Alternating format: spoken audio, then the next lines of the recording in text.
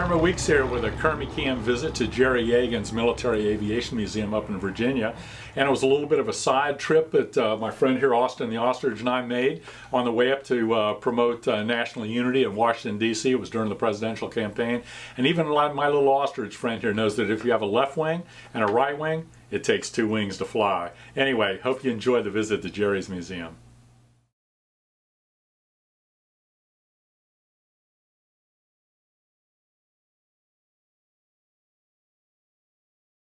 Yeah, so here we are cruising along, heading down to Jerry's place. Anyway, we're going to get out and see some airplanes flying. Austin's all excited. Anyway, we'll see.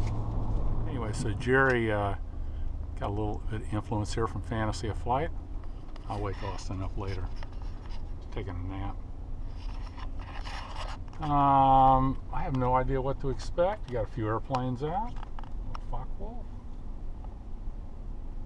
FM2, got some World War I replicas out.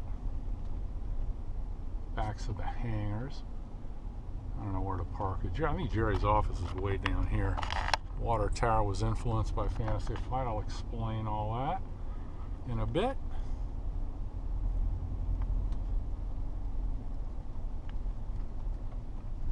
I got the Icarus 52 out. I think that would be the old CAF airplane.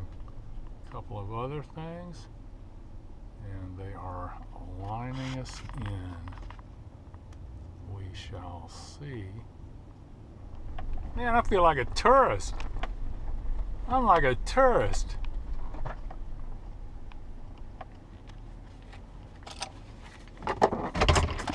Okay, Austin, wake up. Time to wake up. Time to wake up. Okay, all right, cool. Let's go see Jerry. Okay, so here we are hanging out at the Military Aviation Museum. Kind of look at some of the airplanes here. This is kind of a modified BT-15. It was a dive bomber for Tora. I got 3 Japanese airplanes out of Tall Manse. I had the Val, the dive bomber, the Kate, the torpedo bomber, and one of the Zeros that was a T-6. So anyway, Jerry's got a nice airfield here. The wind's right down the runway, nice grass strip. He actually came down to my place a long time ago and was thinking about building this, and he came down literally. I gave him a set of our drawings, our 3 views.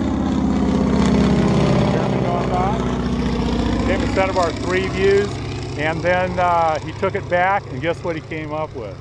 Does that look a little bit like Fantasy of Flight or what? So anyway, so Jerry, including the water tower. So anyway, Austin wanted to see some airplanes, so we stopped by to see Jerry, see what he was up to. Okay, so we got the JU-52 back there. Looks like we got a 109. I'm not sure if that's a kind of a 2 Bouchon other thing. And anyway, so we got a Hurricane, we got a Spit, P-40, Wild Mosquito, a couple World War I airplanes. Jerry's coming in on the steerman, so I got to get out of the way. Anyway, you see the resemblance to Fantasy of Flight here, including the tower.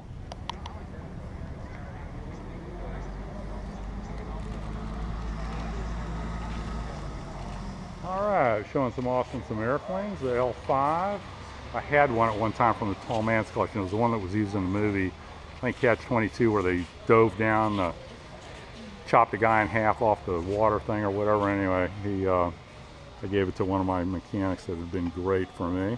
MiG-3, that's kind of cool.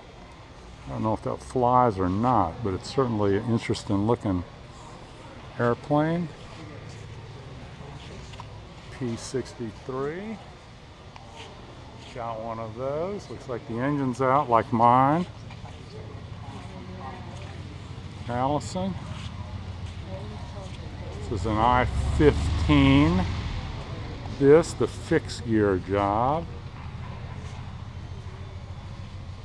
And it's got an AN2 engine in it, and they just basically took the 4-bladed prop and made a 2-bladed out of it. I-16.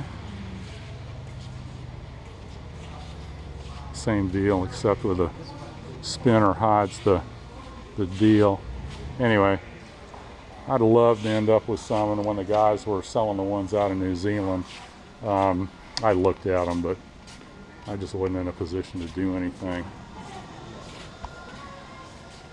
Pretty cool.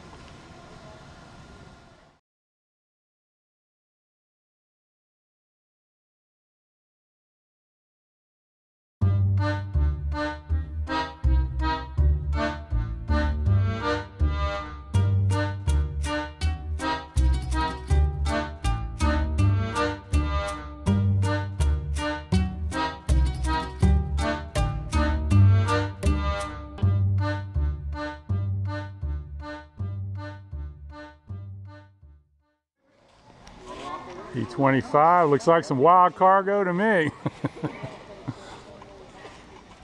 Watch yourself, Austin. Cool. It's like a J, I guess. Anyway, Avro 504 up there. Looks like it's got a 110 Larone in it. Might be a static. I think those are the ones they're making from scratch out of Argentina. Jerry's got it. That's not a P64. That's a pseudo P6 P64. Ooh, that's cool. P26 pea shooter with a matching hat. No sweat. Yeah, it's great. I think the guys like around Louisville, Kentucky, I think redid this. That's awesome. I don't know how much they fly it. I'd love to see them fly it. Love to get one day. There was a, you know, the Ed Maloney one came out of Panama City, and allegedly there was a second one down there, but I'm sure it probably hit the scrapyard by now. Pretty cool. YAGEN'S LA9. This was the one that the guys had down in New Zealand. This thing goes like stink. Oh my God. I've actually got an LA11 project, but it's pretty incomplete. It was used as a, I think, a wind machine or something down in China or something. I don't think they've been flying this here recently. Here's a retractable gear one. I-153. Again, the same AN2 engine and prop combination. Yeah, there's a picture down in New Zealand. Anyway, pretty cool. Oh, share the moment. Post pictures for free. Oh, wow. That's a good looking couple. Okay, checking it out. Kind of dark, I'm sure, but anyway. Cool. Okay, so we got a Yak 3. Ooh, it's got an Allison in it because it's got a downdraft carburetor. Austin's checking that out. We got a PO2 over here. I don't know if Jerry flies this much. Looks like they do. Anyway, there's, to my knowledge, there's only 3 in the United States. Jerry's got one, I got one, and Paul Allen's got one. Yeah, looks like we got a 109. I think he said they've flown it, but they're still tinkering around with some different issues with it or something. Anyway, maybe when he lands I can get inside and take a peek.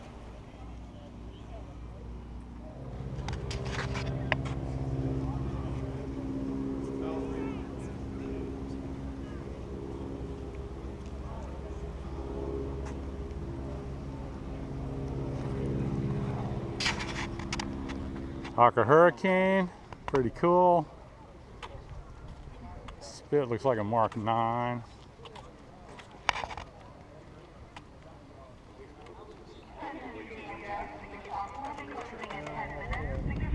P40 looks like an E. Short tail one, the ends are longer. Jerry flew this down one time to my place. Looks like they're getting ready to fly it, or they're loading it up with beer. That's the Mosquito from the Auckland guys. Frickin' this thing is a piece of art. I mean, it's, other than the components, it's pretty much a scratch build as far as the wood goes, but oh my God, they did a frickin' awesome job. It is beautiful. Kudos to those guys. We can get ours going at some point, but everybody's got this one to watch. If they want to see one fly, come here.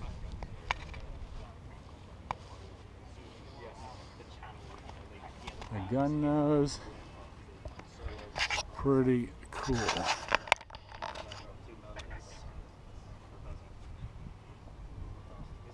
A bit cleaner than ours.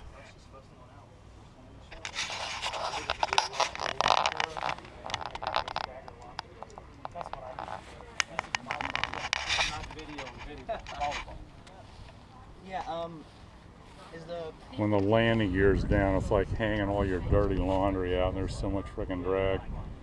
And it takes so long for the gear to come up and down. The Wildcat is the backup. Replica triplane with a, looks like a Warner Currently got one of those now. Looks like another one with, I don't know, it might be a 220 Continental, I don't know. Anyway, a little bit short on the gear. Anyway, I don't know what the deal is on the faults. I think it's a false impression of a World War I fighter. So it's got an inverted Ranger in it. Anyway, enough of that. UPF-7. Experiment Jerry was flying. Okay, checking out a, I'm assuming this is an FM2, yeah. Got a folding wing. The F4Fs, the early ones, did not. This is a great little airplane, Curtiss Electric prop. And hey, so we got a kind of a pseudo 190 here.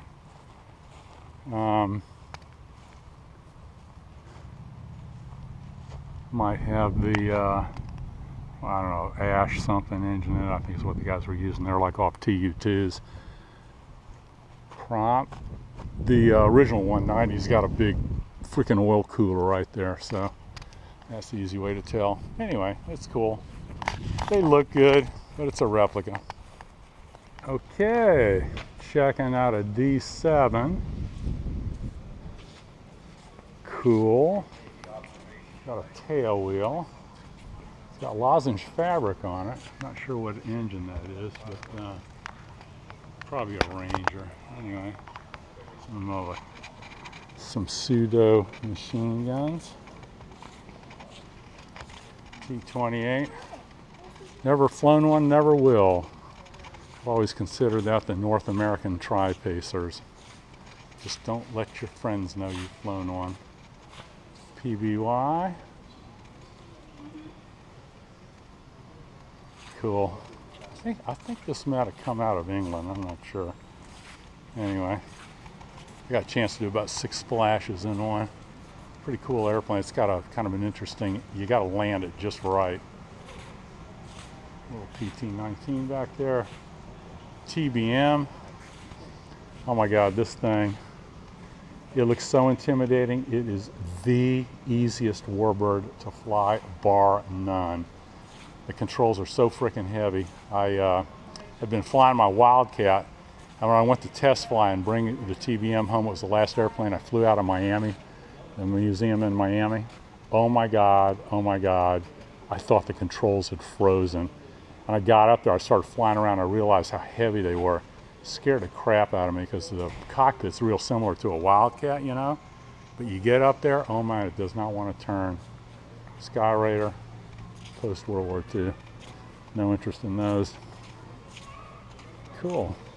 Okay, continuing to check out Jerry's place here. We got a V1 Buzz Bomb. I think his is way more complete than mine. Now we got a pseudo World War I airplane there. Kind of a pseudo, right? Looks like maybe a Vin Fizz. That'd be awesome. I'd love to have one of those with a real engine. Some little kids playing. And a bunch of military vehicles. Okay, we are walking along. We were checking this out. We got a Curtis Jenny over there. I love it. We got some volunteers here. I'm a buddy of Jerry's. Oh, good. Good, okay. Well, I like your mascot there. Well, thank you. That's my ostrich friend. That's Ostynn, so thank you. We've got, oh, I think that might have been that, maybe not.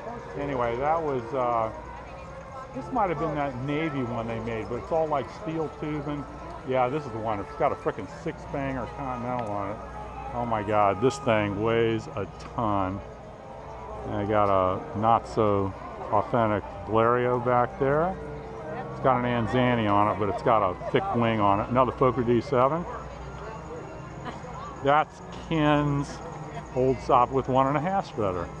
That's pretty cool. I'll have to take a picture for Ken and send it to him. That was in the movie Fly Boys. Awesome.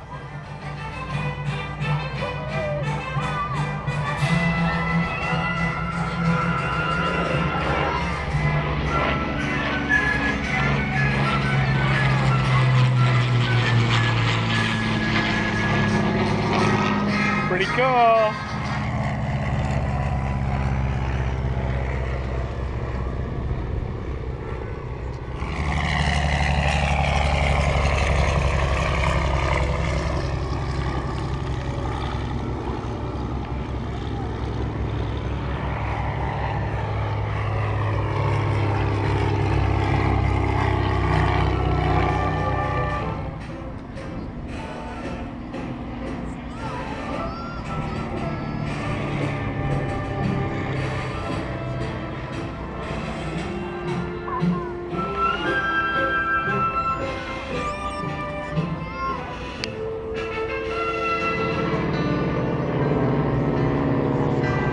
Okay, I'm sitting here with Ostynn at Flying Proms in the Military Aviation Museum with Jerry Yagen.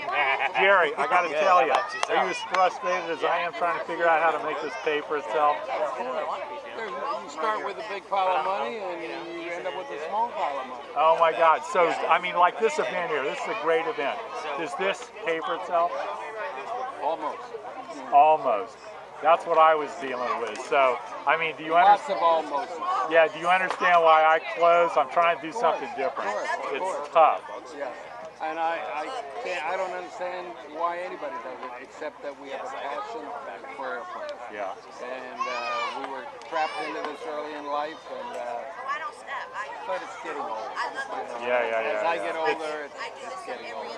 Yeah, it's sad, but anyway, I'm going to try something. We'll see if it works. Cool. All right, good luck to you. Thanks for doing this, Jerry. All right, thank you. Bye.